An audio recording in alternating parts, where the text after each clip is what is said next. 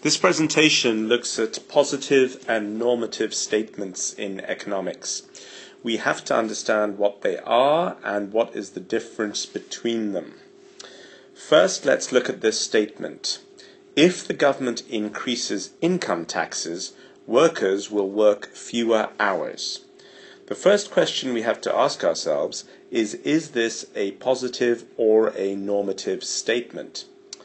Well, if we look closely, this statement is looking at the relationship between income taxes and the number of hours that people want to work.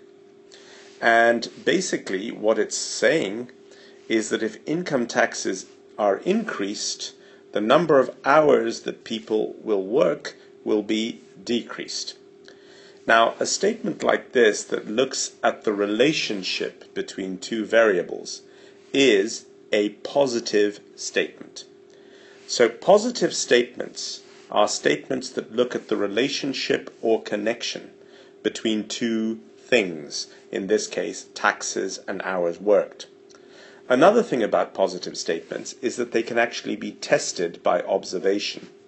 So if we wanted to know whether increasing income taxes will lead to people working fewer hours, we could look back over history at times when the governments of various countries have increased taxes and actually see if the number of hours worked did indeed go down. In other words, we could actually test this relationship by observing facts. And this is a second characteristic of positive statements. Now, let's look at another positive statement. If the price of apples increases, fewer apples will be sold. Again, we see that this is looking at the relationship between the price of apples on the one hand and the number of apples sold on the other. So once again, the two things that are being looked at are the price of apples and the number of apples sold. And this is what tells us that this is a positive statement. Now, let's turn to normative statements and examine what they are. Normative statements are statements of opinion, or we can express it another way, they are statements that contain a value judgment.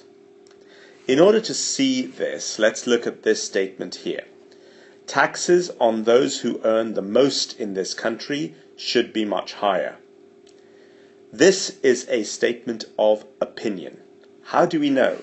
Because we look at this phrase, should be much higher. This tells us that we are expressing an opinion. Here is another normative statement. People over the age of 65 should be able to travel on public transport for free. Again, this phrase, should be able to travel on public transport for free, is the opinion in this statement, which makes it a normative statement. So basically, positive statements are those that look at the relationship between two things and can be tested by observation of facts. Normative statements look at opinions or give opinions or value judgments, and they cannot be tested with reference to facts.